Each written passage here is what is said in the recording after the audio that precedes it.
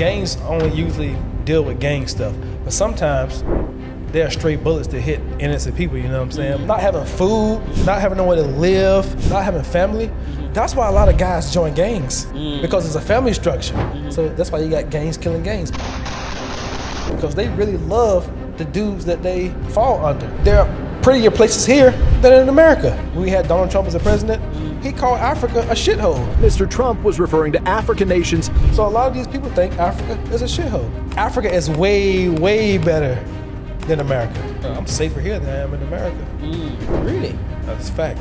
Can I borrow $1,000? She gave it to me. Then you go to like, black girls ain't giving you N-word, get out my face. So I'm like, man, like these white girls, they don't stress us like y'all stress us, and they don't put us down. Yeah. I be like, this is crazy. Why don't black people have black people back like that? Wow. We're just a bunch of broke people who try to impress other broke people. So we look good, but we broke. Then you get white people who look trashy, but they got a lot of money. Kids don't listen to their parents no more. They disrespect their parents like crazy. Now you got kids telling their parents what to do. That's why you see all these kids doing crazy stuff on TikTok. Well, a lot of us grew up in the projects. Think about it, the word project. We were there, project. So, and they tell white people, you can't live near them. And then they infiltrated our neighborhoods with drugs. And then you have little boys seeing their mom struggle. Initially, they start selling drugs to try to help mom pay the bills because there's no dad there. They couldn't get out of it. And then they just started locking all the black folks up. They gave you $50 and they say, good luck, we'll see you in a year. Like people who go to prison, about 80 to 90% are back within a year. Hello guys, and welcome back again to another amazing episode. And this is the Diaspora Transition episode. As you guys already know, we interview diasporans who are currently living here on the continent, who moved from the diaspora. And today we do have here someone very special. He goes by the name Jonas. He's an American footballer. Decided to leave America behind and currently living here in Ghana. So we do have him on the show to have a dialogue on why he decided to move to the continent. So without further ado, Jonas, welcome on the show. Hey, thank you. Thank you for coming. You're welcome. People are watching for the first time. They might not know who you are. Can you please briefly introduce yourself to the people watching for the first time? Well, my name is Jonas. Born in a small town, Enfield, North Carolina, but I grew up in Newport News, Virginia. You know, I played a little professional football, ran track in college, served a little in the United States Army. That's pretty much it. Where we are currently filming is called Gendu Place. Gendu Place is a co-working space located in East Legon, very close to American House. If you're moving from the diaspora, coming from the UK, US, you want somewhere to work with a high-speed internet and also electricity. They have a solar system for the electric, so it never goes out. And if you know one thing about Ghana, we have Doomsaw, which is literally the electric grid going off and on. When you are working here, you don't go through that. So I think it's a good place for you to come check out, come work out. If you're coming, tell them you're coming from Webnation Africa, you might get a discount. So yeah, thank me later. So let's go back to your story a little bit. At what point did you decide to come to Africa, and what influenced that decision? Man, it was like during COVID, like something just popped up. It was the God Box tour. So I didn't have a whole lot of money at that time because I kept moving. And so I was making payments in order to pay for it was like $4,000, but it included everything. And once I got here in July of 2021, I made my mind up that I had to move here. Before then, man, like before that COVID stuff happened, I never think about moving to Africa. Yeah. Why didn't you ever think about that before that COVID? Probably the way the education system is in America, like the stuff they show us on TV. Like when you look on TV, Africa, you see skinny kids with big bellies, snot from their eyes, and flies flying around. So me being stupid, you know, that's all that I knew. So you believed it? I believed it because they like donate 50 cents or donate $1 to help the kids in Africa. So I should try to donate. Come to find out, kids weren't getting that money. Yeah. Nah. Yeah, so what was like your biggest culture shock when you realized all this is not true? When you got here for the first time? Man, I had an idea it wasn't true because America, like, they lie about everything. They literally lie about everything. So I was like, man, once I got here, I was like, I can't believe it looks like this. Like, so I had to tell everybody about it because people in America, they still think that people live in huts. I mean, some people do in parts of Africa because they want to, not because they have to, you know, but they just think, oh, Africa is poor and it's a lot of crime. Like, bro, I'm safer here than I am in America. Really? That's a fact. Wow. Where in America did you grow up? I grew up in Newport News, Virginia. It was bad because I grew up in the projects, so it was a lot of drugs, killings, robberies, and stuff like that. But my mom, she was super strict. I had to come in the house before the street lights come on. Because down south, we grew.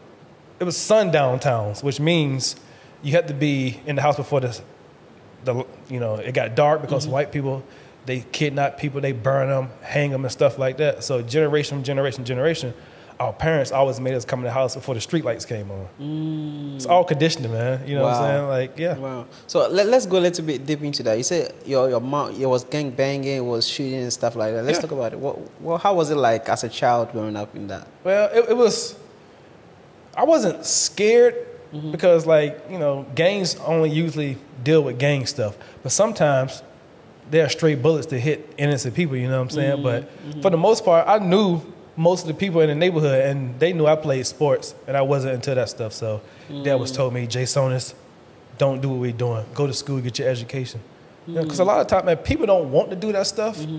Sometimes it's all they can do. What do you mean by that? Elaborate on that. Because, see, a lot of people, over here in Africa, they don't know about a lot of history in America. So up until, the 1970s, black people had a mom and dad in the household. And you can survive off the dad's salary. And the mom just took care of the kids in the house. So they took all the factory jobs out the neighborhoods, and then they infiltrated our neighborhoods with drugs. So that locked up a lot of the dads, some of the moms, and then you have little boys seeing their mom struggle. And then you got maybe one of his friends like, hey, you can make some money doing this. So initially they started selling drugs to try to help mom pay the bills because there's no dad there. And it just became a revolving door because that money come fast, especially the 70s, 80s, and early 90s. Like, ain't no money in drugs now, but, back then they was making a ton of money. So it just became a revolving door, and people, they couldn't get out of it. And then they just started locking all the black folks up. Yeah. But you never got yourself involved in that? No, I never got involved because in drugs. Of your mom upbringing? Well, because people in my family was on drugs. So I saw what it did to them. And plus I was scared. Like, you said that again. You said people in your family were on drugs. People in my family still on drugs. Oh, really? Yeah. You can find any black person in America, somebody in their family on drugs. Yeah. Is it that bad? It's bad. Like, it's a lot of us, not all of us, but a lot of us grew up in the projects, which is like they call it the ghetto. But think about it, the word project. We were their project. So they put us in these areas what they call red areas. Lead paint, bad water, the air is horrible, a lot of crime. And they tell white people, you can't live near them, because if you live near them, you don't get home loans, and we're not going to fund like your neighborhood, like education and extracurricular activities. So we lived in all the red areas, and it just from generation to generation to generation, it's hard to get out of. Because as a whole, black folks, we probably the poorest group in America, even though we spend the most money. Makes no sense, right? Yeah. But why do you think that is, that we are very poor but we spend the most money? Because we're just a bunch of broke people who try to impress other broke people. So we look good, but we broke. Then you get white people who look trashy, but they got a lot of money. Like, for real, I got white friends, like older guys in Wyoming, but they got holes in their jeans, shoes, had their shoes, they walk in their shoes till the sole come off. But they got like 800 credit scores, they got big old houses, boats, jet skis. Whenever they want something, they can get it. And then us, we just want to look good. Interesting. It's crazy. We want the shoes, the belts, the cars. Like, people don't care about that stuff. When did you realize there's dynamics? Well, I was like that growing up, man, because I ain't never had nothing, So I always saw that stuff. I never wanted it because I felt like once you got it, people gonna try to take it from you. So. Interesting. So, at what age did you decide to leave the projects? Shoot, I didn't leave the projects until I was like 15, 16. 15, 16 Yeah, because my mom, we finally moved into a house. And it wasn't far from the projects, but it was a little different because now we got more space. Like in the projects, bro, it's like people on top of people. Like, you can hear your neighbors next door when they having sex. Like, it's because everybody's that close. Like, you probably can pass gas and hear a neighbor, but that's how close we lived. So everybody knew everybody. Interesting. Yeah. Interesting. How was that like when you were in that environment? What did that do to your mindset? Well, back then, I thought it was normal because that's all I knew. From the time I moved from North Carolina when I was in the 2nd grade, my sister was in the 1st, we went straight to the project. So that's all I knew. We go outside, we play all day until we had to come in the house. And we did that all summer until we went to school. And then you get out of school, you play outside until the street lights come on. You go in the house. You know, people get shot, robbed. Like, we mind our business. Because if you don't mind your business, they coming for you. So you grew up in a single mom home? Yeah. Okay. Yeah. So what was your dad at that time? In North Carolina. Okay. Yeah. Okay. How was it growing up with a single mom? I mean, what was she doing for job and stuff like that? My mom worked. Like I told Della before. Like, she struggled with drugs since the 1980s because that whole crack epidemic. Like, her friend got her to try it, and then like you get hooked on it. And some people be like, "Why don't you just stop drugs?" You can't. Like, drugs literally rewires your brain. Seriously, that's all they think about. And depending on the drug, like, my mom smoked crack. Crack ain't nothing but cocaine. We add baking soda and water to cook it up and you rock it up. So when you first strike it, that first hit of crack, it's the highs you get. So they spend all their money chasing that first hit until they sober again. And then once they sober and they hit it again, that's the highs they're going to get all night. So that's how people who smoke crack, they spend a lot of money. So we struggled a lot from that because my mom always spent her money. She'd get paid Friday and Saturday, she was broke. So she would work all week, and then the next day she's broke. But she finally, I just talked to my mom, she finally quit last week, man. Oh, wow. It made me cry, like, for real. Like, since I was like 4 or 5 years old. I'm 42 years old. She finally quit. She don't drink alcohol and nothing no more. Wow, I'm happy to hear that. Bruh, like, me too. Because she worked, my mom, like, she been through a lot. And I spent most of my life making excuses for her because there was no dude. So when I failed, I feel like I failed her, because like I feel like she depended on me to help her and my sister. So, did you feel like, I mean, you didn't grow up with your dad in the house, so you felt like you had to be the man to be able to change that family dynamic? Well, I kind of was forced to become a man because sometimes my mom, like, she's drunk and hungover and she don't wake up. So I had to get my sisters ready for school. So, I put a ponytail in their hair, you know what I'm saying, cook them food. A pancake, that's all I know how to cook. A pancake, and then I make sure they get on the bus. And then I went to school. So, wow. I think the older I got tired of kids, man, because I was like, shoot, like, I've been doing this since I was little. Yeah. Wow. So how did you take yourself from that environment at 16 years old to even go further? Because I know you ended up being a footballer. Yeah. So walk me through that process from 16 years living with your mom in the projects to moving to your new place.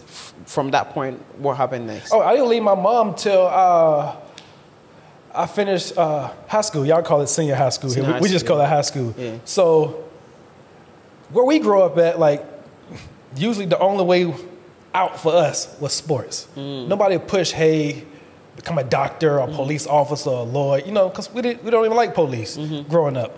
So we played football, basketball, track. So that was our ticket to college. And I started playing football when I got to high school because to play it younger, you had to pay for it. We didn't have no money. My friends that had moms and dads, that wasn't on drugs and stuff, they can afford it. We couldn't. So I had to wait till I got to high school, it was free. And then I got to high school, and these coaches were like, who is this? Because I was just always naturally talented, because my mom and dad was like naturally athletically talented. They was like, hey, come over here. So I started playing, you don't know much about American football, but I played defensive line, and I was skinny, like him, like super skinny.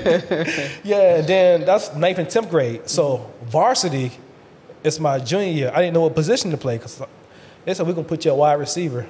You know who Terrell Owens is, Randy Moss? You know who? No. Okay, what they play wide receiver. The quarterback throws it and you catch it. Usually those are receivers. So I tried to play receiver, and after 5 games, I ended up starting. And then after my junior year, I ran track. Summer track. So during that summer, every school was offering me track scholarships because I did long jump. Like, bro, Colgate, Yale, Dartmouth, Princeton, Harvard. I was like, I don't have no grades to get in these schools. They Ivy League schools. So anyway, I got my grades up, and then all these schools started coming for football. The 5th game of the season, the Navy come. Navy Academy, they offered me a full scholarship in track. I said no. I should have took it. But I didn't have much guidance back then. So I used to fight all the time. So I lost a lot of scholarships, and I had 2 schools. I took the first one that came. Wow. And that's how I got to college. And every college I went to, because I kept transferring, because I didn't want to be there, my coach was like, you don't belong here. Like, you're too good. Because I was at Division II, and then I ended up transferring to Division I. But that's why my son, he's 18. He plays at the University of Northern Iowa. Really? He's super talented, yeah. So you had your son, how old were you? I was 25. I was with his mom. Well, it was my senior year. So I was with his mom, and she was done. She's a social worker. She still works for the state of New Jersey. So she's Jamaican, and we ended up breaking up before he turned 2. She's been married like 14 years now. She's still married. So. Wow. So walk me through this process. You finished, you became a footballer. At what point did you decide to kind of step out of that? To stop football? Yeah. For good, it was 2017. And I tried it again in 2022 because one of my old teammates from 2012, he became a head coach on one of these indoor football teams, and he needed some help at receiver. So. And I think when I was there, when I was interviewing, and you said something about being in jail for some time. Yeah, 28 months. 28 months. Yeah, and yeah, it stopped a lot because I was like in the prime. I just turned 26. Yeah, just turned 26. Yeah, 26. And when I got out, I was 28. I didn't even want to get out because I didn't know what to do no more. Like, I didn't have anything. I didn't have a car. I didn't have no clothes. I didn't have nothing. So I had to pretty much start all over. So for people watching who probably might not have seen that last video, can you give them a little context on that story and how you got to jail? Oh, so I was messing with a girl. She still lives in Baltimore. She has 4 kids now. So when I met her, she had 1 kid. His name was Cameron. He was 3. He's like 21 now. And like, she's the boost.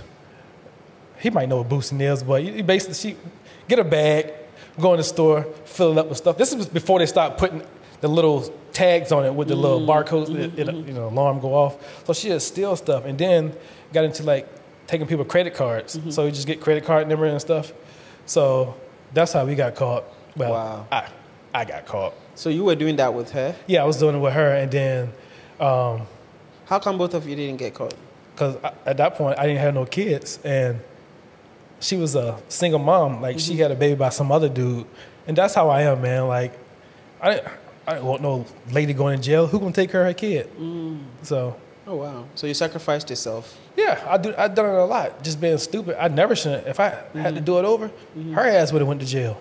Oh really? Yeah. Why? Because it ruined a lot in my life. Like, I really think I was supposed to be a Hall of Famer in the NFL. Like, I had that much talent. There are still people in the NFL in the executive office. They know who I am. They would tell you. They said Jay Sonis has Hall of Fame talent, but I never think he'll make it unless he got right with God. I was running. Wow. Because I know you know when you're doing wrong, right? You feel it. But I didn't care. So I ran. And I swear God was pulling me, and I just kept running. And he just kept following me. And I ended up in jail. And that's when I started getting more into the Bible, because I never understood it. You know, thou and thee, and like, bro, I don't know what this stuff talking about. And then this guy who was like, his name was Sean. He was never child support, so he wasn't going to prison. Now, this was like city jail before you go to prison. And he was always reading me the Bible. I was like, bro, I don't understand that. So he just kept reading it. And then when I finally went to prison, I prayed one day. My cell buddy went out to the rec yard. So I was just praying. I said, God, can you help me understand this? Because I have no idea. No lie, bro. He took me to the book of Acts. And that's what Saul, the Paul conversion. You know, Christians love Paul. They talk about Paul more than they talk about Christ. So from there on, man, I started understanding the Bible more and more. And what year was that? That was 2000. At this point, it was 2008, mid 2008. Okay. Yeah, but when I got really into it was after I got circumcised in 2014. So you were in jail 2008? Yeah. How long did you stay? 28 months? Yeah, so I got locked up June 16, 2007, and then I got out like August or September 2009. So what did you do after coming out of jail? Even though you said you didn't want to come out, you didn't know what to do. I had to. They gave you $50, and they say, good luck, we'll see you in a year. Because the recidivism, like people who go to prison, about 80 to 90% are back within a year. I said, y'all won't see me no more. Bro, I ain't never been in trouble before. Like jail-wise, I mean school fighting and stuff, but I was like, y'all gonna see me? They ain't seen me since, you know? So I went to New Jersey and I stayed with my friend. Her name is Shaquana. She's married now, but I didn't have nowhere to stay. So she let me stay with her, and then I started sending out my old like highlight films. I sent it to Wyoming, and Coach Magic, Dan Shot, he called me. He was like, hey, we'd love to have you. So he paid for my plane ticket, and I flew out to Wyoming on February 28th, 2010. And I've been out there, Wyoming, Colorado, that area. So you were playing football from 2010 till what? 2017? 2017. I played before I went too. I was playing arena football in Pennsylvania, North Carolina, and then I worked out for the Packers, the Green Bay Packers twice, the Kansas City Chiefs, the Miami Dolphins, and the Buffalo Bills. Wow. And then a week after I was locked up, the Packers wanted to bring me back in, but I was locked up. For what? They wanted to sign me. But you were already locked up? I was in jail at that point because I worked out for them earlier that year. Okay. And, you know, because sometimes people get hurt.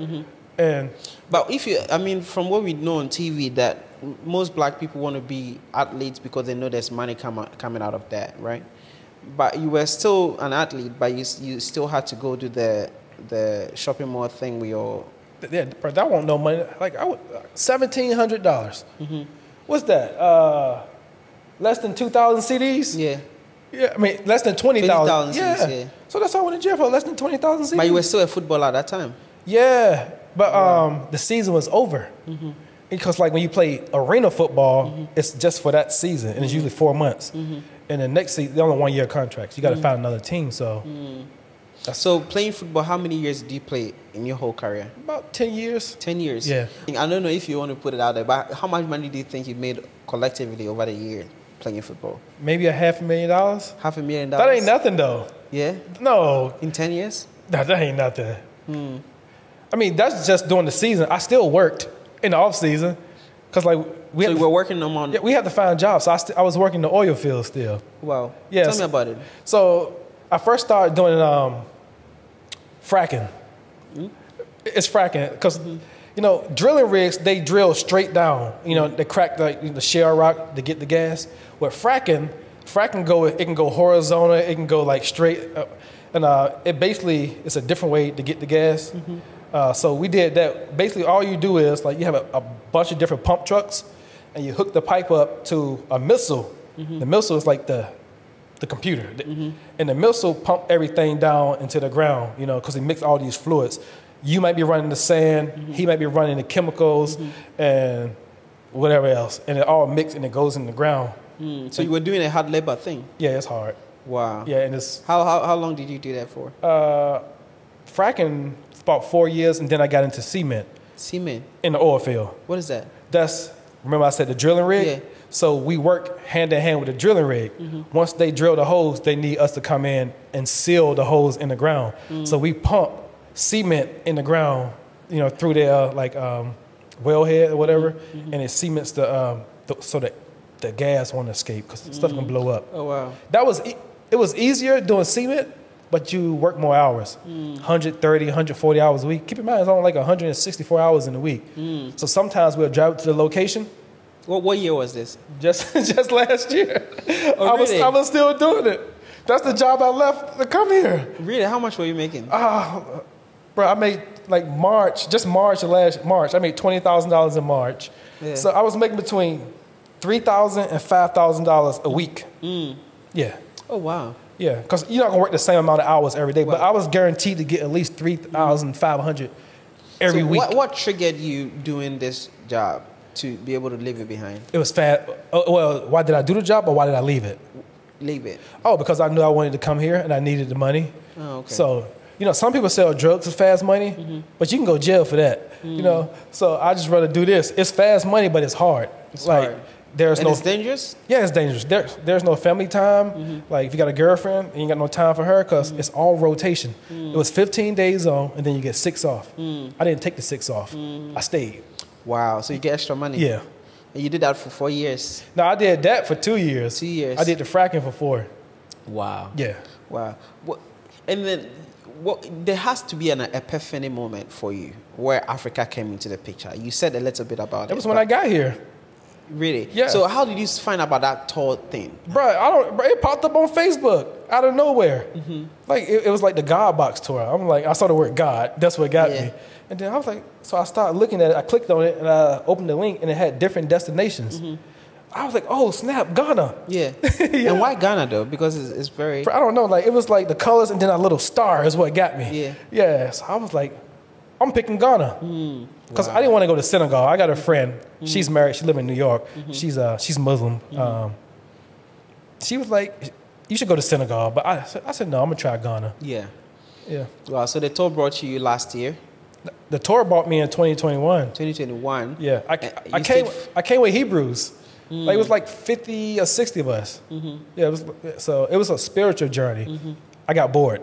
So me and 3 other people, we left the tour and did our own thing. And then we met them back in the airport 16 days later. Wow. Yeah. Wow. And you went to the U.S. And how many months did you decide to come back? Oh, once I thought it was after 16 days here, man. When I went back, I was like, I had a girlfriend at the time. I was like, I'm moving. I'm going to Africa. So I know you're not. She white. I said, I know you're not gonna go. Like, she don't care about Africa. Like, you know what I'm saying? Like, her life is in America. Yeah. And she said, like, out of all these years of me knowing you, because I met her in Colorado, but we was living in Houston. She said, I never seen you this serious about nothing. And I stayed on it, and I stayed on it, and I stayed on it, and we ended up breaking up. And then I just worked harder and harder. Like, I never went home. You broke up with her because she didn't want to come to Africa? No, it wasn't that. We was just, like, going the opposite directions. Like, because, like, she's a Christian, and, like, I don't celebrate Christmas. I don't celebrate nothing. Like, Valentine's Day, you not get nothing from me because that's pagan. It came from the Romans started that. The same people who killed Christ. So I don't celebrate nothing. So it was, you know, it's, you know, because white people, they love their tradition. Yeah. Like, and it's hard, man. I don't want to celebrate it, and then she celebrated. But why did you decide to choose a white person to date? Because I was living in Colorado and Wyoming. That's all out there. Oh. Yeah. I never had a white girl until I moved out there. Like, at all. Really? Yeah. And it kind of make you addicted to them. It is, because they give you money and stuff. Like, you'd be like, hey, can I borrow $1,000? She gave it to me. Really? Bro, yeah. Then you go to, like, black girls ain't giving you N-word, get out my face. So I'm like, man, like, these white girls, they don't stress us like y'all stress us, and they don't put us down like y'all put us down. Like, they got your back. Their families be having your back. Yeah. I be like, this is crazy. Why don't black people have black people back like that? Wow. Why do you think white girls treated you better than black girls? Because black men only make up 6% of the U.S. population. It's not a lot of us. And they like how we move, how we look, you know, just how we act. Because, you know, white dudes, they're a little square. You know, they stuck up. I got white friends, they just like so dull. Like, yeah. Wow. You know, white girls like, you guys are cool. How long did you guys date it for? Me and her? Yeah. Shit, off and on for like 9 years. What? Yeah. Wow.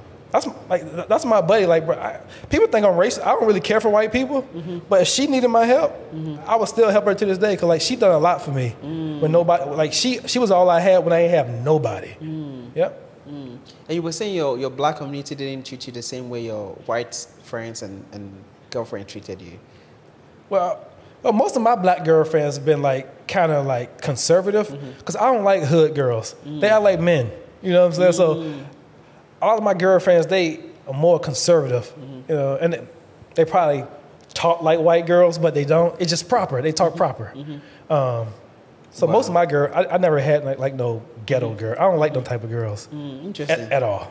Well, then let me ask you this. Moving back to the point where you left America behind, how did your friends and family react to you moving to the continent and leaving your job behind? My mom, she already said, because I moved back to Virginia, and she said, I know you're not going to be here long. You never stay nowhere long. I said, yeah, I'm going to Africa. She said, you taking me with you? I said, you ain't going nowhere. She never been on the airplane. So she said, okay, I know you're leaving, so I'll see you if you decide to come back. My friends don't care. I'm always over the place. I'm a nomad, man. I'm always on the go. Once I found out about this, I was like, I wish I knew about Africa 10, 15 years ago. Really? Bro, I'd be a millionaire over here. Really? A multi-millionaire. Really? What makes you feel like that? Because, like, man, all these opportunities here, like, y'all want to leave. But y'all, there are so many avenues to make money here that you can't do in the West. Let's talk about it. Because the West, like, everything's a structure. Like, you only get but so high. Like, I got a friend I met at the gym. He's a flight attendant. He met his wife in Ethiopia. She's Ethiopian. And, bro, he started his own pharmaceutical company. He already got like 3 or 4 contracts. I met him in Houston, in Ethiopia. You couldn't start your own pharmaceutical company in America because of Big Pharma. You ain't doing that. It's certain stuff you just can't do. Like, black people can't poultry farm in America. They're not giving you no... Really? No. Why? Like, black farmers suffer a lot. The government don't like helping black people. They never like help. They didn't even count us as a human being. We was 3/5 of a human being. That's the equivalent of a cow. We eat cows. We was property. So they never wanted to help us. So they give you a little bit for your vote, because most of us vote Democrat, like idiots. I don't even vote no more because they. Yeah. Same people. Wow. Yeah. So let's talk about the culture shock and what you found on the continent that makes you feel like you've missed out a lot and you wish you knew about Africa or Ghana. Well, first off, I felt like a human for the first time. Because in America, you're always going to be African American. You're always going to be white, Asian, Puerto Rican, Mexican, whatever. And me growing up, I was darker than a lot of my friends. So they always called me porch monkey, African booty scratcher. They used to call me Manuk Bowl. Manuk Bowl is from the Sudan, because my nickname is Nuke, and then my eyes is kind of yellow, so they always made fun of me. So light-skinned girls didn't like me. So when I was growing up, I only liked super dark girls because they was treated the same way as I was. Yeah, so it probably felt like slavery being dark-skinned when I was growing up. It was bad. So when I got here, I looked just like everybody. And sometimes I get offended because nobody even recognized me. Because, I look like everybody else. When my tattoos and stuff covered up. But, I just felt I can finally just be a human for once. Wow. Yeah. Wow. Was that deep for you? Was it a very deep feeling? Yeah, bro. It was deep and it was peaceful. And then I saw all the family structure here. Like the tradition, how women carry themselves. Like a lot of women here, they don't talk back to men. They don't, girls get up here, when they get up, they sweeping the ground outside, they sweeping their room. I'm like, why the hell y'all, you gotta make a woman in America clean up. They're gonna be mad at me for saying that, because not all of them like that, just the ones that I've been around. And I've been to 48 states. They don't wanna clean? When they want to. It's just like, it's natural here. They wake up in the morning, the first thing they do, they washing dishes, or they sweeping, or they do it before they go to sleep. In America, be like, oh, I get to it this weekend. But you dated a white girl. Was she clean? Oh, she was super clean. She's actually OCD. Yeah. What is OCD? I don't know the acronyms for it, but it's a, yeah. So she's like a clean freak. Bro, super clean. Like, I can't leave nothing nowhere. Like, a grain of salt, she'd be like, you need to clean that. I'm like, a piece of salt. Bro, it was so bad. You know how guys, when you take your clothes off, you probably got your boxes still in your shorts and you throw it in dirty clothes. Yeah. She said, no, you need to take your boxes outside. I'm like, what? They'll come out in the wash machine. Like, wow. So you see all those things here down the continent made you feel like you're more home? I feel home here. Like, even where I live out in Boarding, man, like the building structure and the clotheslines outside, it reminds me of the projects I grew up in. Really? Like a lot of stuff, man, when I see it. The projects by the peaceful projects. No, it wasn't. Yeah, it's peaceful, but I'm just saying, like the people outside hanging their clothes, the little kids playing like soccer and stuff. And everybody is so nice. Like, sometimes I don't want to talk to nobody, but you have to talk. Good evening. I'd be like, good evening. Good afternoon. Good afternoon. Like, I don't want to talk, but I can't have that attitude because these people, they're so freaking nice. You know, people in America, we walk past each other, won't say nothing. Yeah. Then you bump, and then you, bro, like, N-word, like, you need to watch where you're going. Here, like, oh, excuse me, I'm sorry. There's no, like, wow. It's crazy, man. You prefer that? You like that instant? I like peace. Like, you know, Mr. Miyagi said, like, fighting not good. Somebody always get hurt. Yeah. So I prefer peace, but I fight. I don't want to because once I get in, I'm crazy, you know, so I don't like to do that. Yeah. And I don't have to worry about that here. Just crazy drivers, you know. They just be like, I don't even know what they be saying. I just, okay. Like, I don't know. Wow. So let me, I think you might have been through some challenges. It's fun, it's amazing, but what has been some challenges you've been through so far, being on the continent? Bro, I feel like people be trying to use me too much. What do you mean by that? Because, like, I let some people borrow money, and they ask to borrow. I know they don't give it back because their salary ain't even that much, you know? So, and then they see me again. They just think I'm like an ATM. Then I get mad, you know, because I'm like, hey, you work for this job and you get X amount of dollars per month. I'll let you borrow what you make in a month. And be grateful. Why you still asking me for money? Because they think like, oh, I can use him. He's super nice. Bro, I go to stores sometimes, the same store in my neighborhood. I see this lady and her niece all the time. She just charged me 199 CDs for 2 packs of sausage, 3 packs of Oreos, a small Coke, and a loaf of bread. I ain't even say nothing. Because I knew that wasn't the price. She cheated you? Yeah, she cheated, but I said, you know what? So like people hiking up prices and asking for money? Yeah, it just, it's irritating. I'm like, do it to the white people. Don't do it to us. I'm like, we suffer just like, not as bad as y'all, but like if you lived in America, bro, like you would make money, but you still gonna suffer. Like it's, like y'all have it, like y'all literally do anything y'all want here. Y'all peace out the street. You ain't peace out no street in America. Let's talk about the struggles our brothers are going through in the diaspora, even in the neighborhoods. What are some of the most craziest things you've ever had a brother go through, or you know, some? I ain't even got to hear it, bro. I see it like not having food, not having nowhere to live, not having family. That's why a lot of guys join gangs because it's a family structure. And then when you love somebody, you usually would do anything for that person, right? So that's why you got gangs killing gangs because they really love the dudes that they fall under. But it's stupid though because you're literally killing your own people. It's red against blue. Dumb. I think I saw something on the TV or someone said it that there was 2 drivers driving and one cut one another and then he just jumped out of his car and just shoot the other guy because he come. Is that true? It happens a lot, but it's pride and it's about respect. Like men, we just want respect. You know, women, they want love. We want respect. And some men would really die behind their respect. Like, you know, when a girl yell at you, like the first thing I'm like, who the hell you think you're talking to? Because that's respect, you know. So you get these guys, they all pumped up. Someone probably high or drinking, and now somebody disrespect me. Now I got to kill him. Now he dead, you going to prison, so you both lose. So wow. But it's the upbringing, man. That's all they know. But even though you were out in that community, you left it. You were able to leave that behind. Yeah. Why do you think other brothers in the community is not able to leave it behind? Everybody didn't take their education as serious as I did.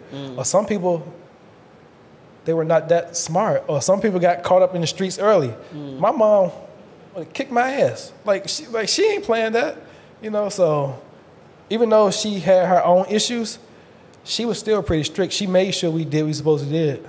That's amazing. So, and then plus I told you, my friends who did that stuff, they wasn't letting me do that. Yeah, because they didn't want to do it, but they felt like that's the only thing they could do. And then like my grandma, before she died when I was in like the 8th grade. She was 40-something, but she was really strict. And I was scared of my granddaddy. So I was getting in trouble in school, man. So back then, they can beat you in school with a paddle. Yeah. So I get beat. They take you in the bathroom, pull you and get you a couple smacks on your butt. Then they call home and tell your mom. Your mom beat you. Then my mom tell her daddy. I get 3 beatings in one day. So, like, you know, I was scared. Yeah. So, bro, I grew up scary. Like, I was scared to do a lot of stuff. Except for fight. I would fight. But other stuff, like, I was scared because I knew my mama and granddaddy was going to get me. Yeah. Well, now, I mean, looking at your story, I know people watching this video some people might be where you are, right? Back in the days when you were growing up in the projects. If you have 3 best advice for people watching you, what would that advice be if they want to take themselves out of that project and, you know, set their life on a different path? It has to be education. Like, because education, it helps lift a lot of people out of poverty. I mean, you're not going to go become like this multimillionaire in America. It's a few, you know. But I say education, keep God first, and like listen to your parents. Kids don't listen to their parents no more. They disrespect their parents like crazy. My generation, I think we're the last generation to actually respect our parents in America. Now you got kids telling their parents what to do. So society has gone backwards. The kids are running stuff now. That's why you see all these kids doing crazy stuff on TikTok and people dropping out of school. And for me, it was school, and I was scared of my mom and granddaddy. So, you know, they was disciplinarians. So even though my mom struggled with what she struggled with, we still had structure, you know. What was some of the stereotype you heard about Africa before coming here? I mean, apart from the it was poor, it's dirty, it's dangerous. They scam artists. Is that still stopping some people from the black community from coming here? Bro, a lot of people still don't know nothing about Africa. They don't know that they actually will have a better life here than over there. Yeah, because like there's no limitations of what you can do here. Like have you tried to invite your friends or your mom to come down here? My mom is literally scared. I think she would die if she got on the airplane. Like really? she probably had a heart attack. But she ain't get on the airplane. Why? My mom was born in 1963, bro. She just say, my grandma never had a driver license. My grandma never drove. She ain't gonna do it. My sisters will do it. One of them. The other one never been on the plane either. She's terrified. So you were alone here in Ghana? Bro, you ain't never alone in Ghana. That's true. You ain't never alone. Yeah. So how do you sustain your life being here in Ghana? I save some money and I still get paid from one of my jobs until it stops. So I save it because I'm trying to get in Portugal from. I got 2 friends from America. One white, he owns a few car washes, and one of my other friends in New York. We all come together and because I already got the land, and we're gonna do poultry farming. Oh, that's amazing. Yeah, I know 2 dudes who make 11,000 USD a month. Really? Yeah, they got like 3,000-4,000 birds. Here in Ghana? Yeah, layers.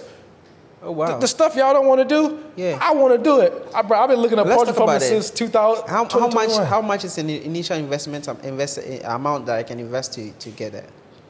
For you? Yeah, if I want to do it. It depends on like how we split it. Because I was going to do it by myself, but I didn't want to pay. If I want to do it by myself. It depends on how many birds you want to start with. Okay, I have an acre of land, and the budget is open.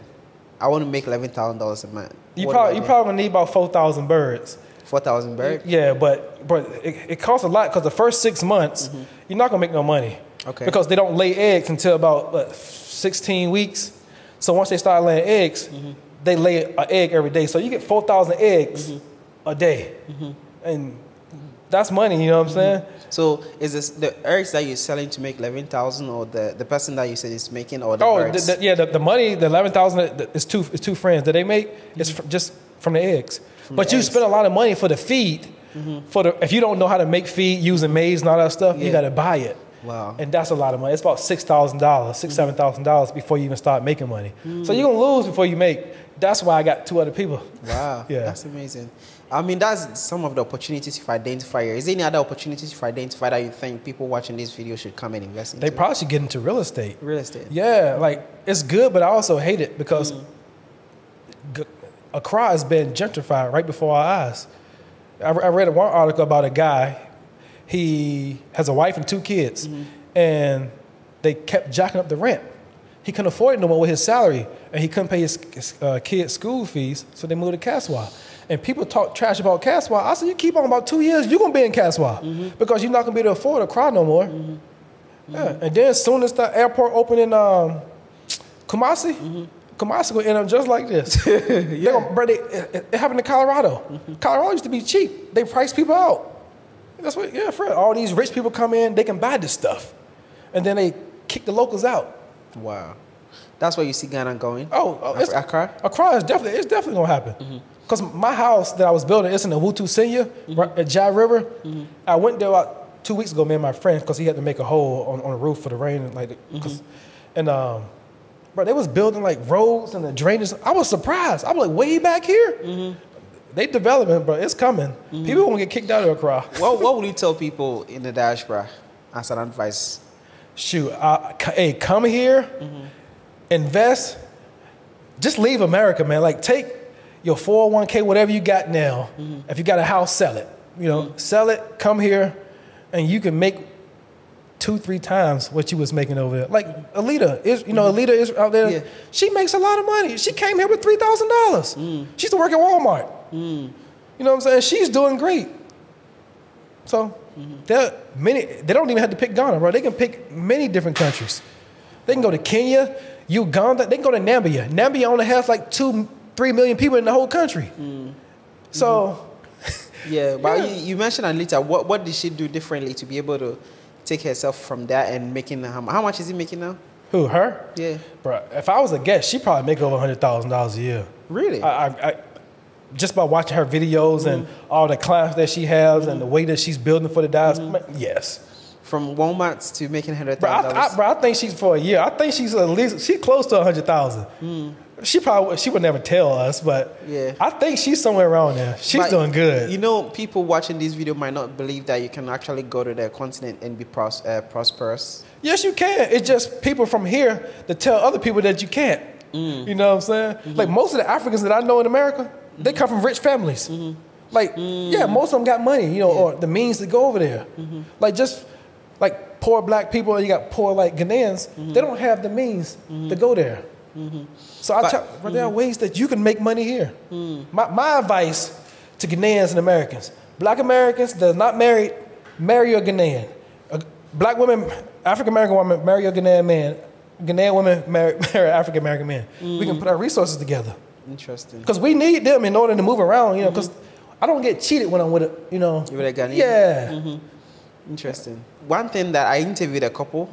They moved from Canada to Ghana. Yeah. And a guy and his wife, and his wife said he told her mom to move to the continent with her because she was on retirement and she gets her retirement funds, and she's like she would rather stay in Canada and be poor than to embark on a journey to Africa.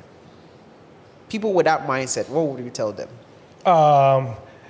That's that colonial mindset, because like we always have been conditioned to think Africa is this way and America is the greatest country on. America is not the greatest. America don't lead the world in nothing. America ain't even the richest country in the world. It's not. It's like number 9. Yeah, you have 3 Arab countries that has more money than America. Qatar, Saudi Arabia, Dubai. They have more money than America. Singapore, I think Switzerland, one of those countries. Yeah, Switzerland is the richest country in the nation right now. It ain't America. So, and they only got rich because of us. They stole us from here to build their wealth. We can take the wealth that we accumulated and bring it back here. We don't need them. Like Africa don't need nobody. Africa has all the resources under her feet. But I think Ghanaians are too nice. Like the government, they just let Australia get the mining out there in Cape Coast for the uranium. For what? It's a bad deal. Like they get 73% and Ghana gets like 17, something like that. That's crazy, because you can train Ghanaians how to mine uranium, and they can make money for their own country and keep the money in-house. The Chinese keep money in-house. The Lebanese keep money in-house. Like the Arabs keep money in-house. The white people keep money in-house. We don't do it. We spend our money with everybody else but ourselves. Interesting. Yeah. I see a lot of diasporas moving to the continent, but Ghanaians also wanting to go to America. Why do you think that is? Because it's what they see on TV or social media. Like I'll show one of my friends like there are roads in America just like roads here.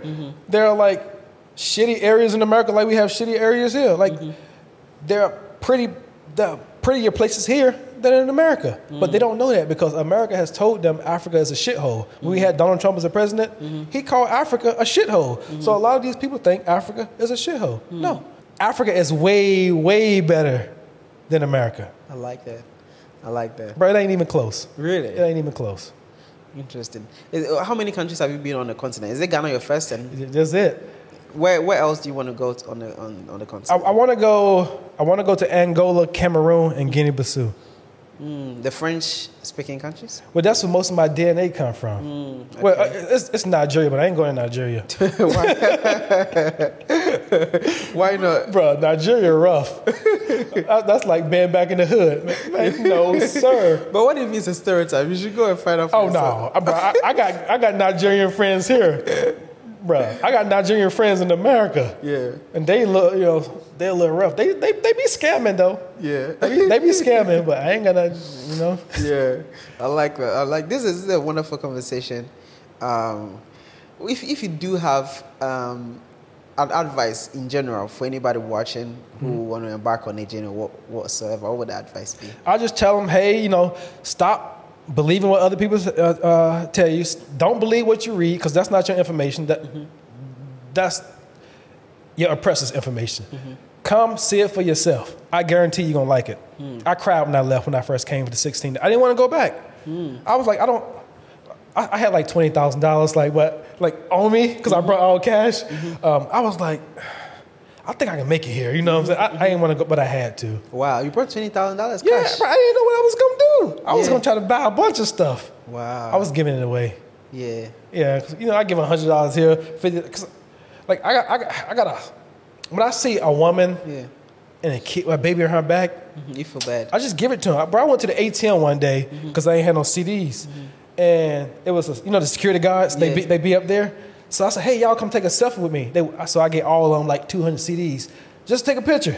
So I still got the picture. I do stuff like that because I get police money just sometimes. They don't even ask for it because I know they don't make that much. They do more than the military here, True. Yeah. So the police took my number. I'm not going to say his name to get him in trouble. He just texted me yesterday. He was like, hey, man, it's Sergeant so-and-so. I really appreciate what you did for me.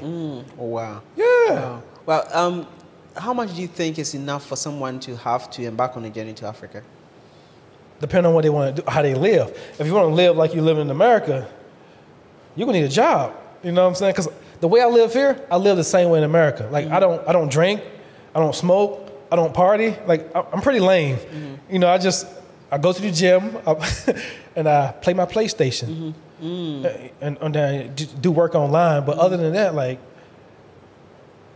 when I came back, I came with cash. I had $10,000 cash. When you finally moved? Well, I had money in the bank, but I still had I had $10,000 cash that I was going to just use to see how long could I make it.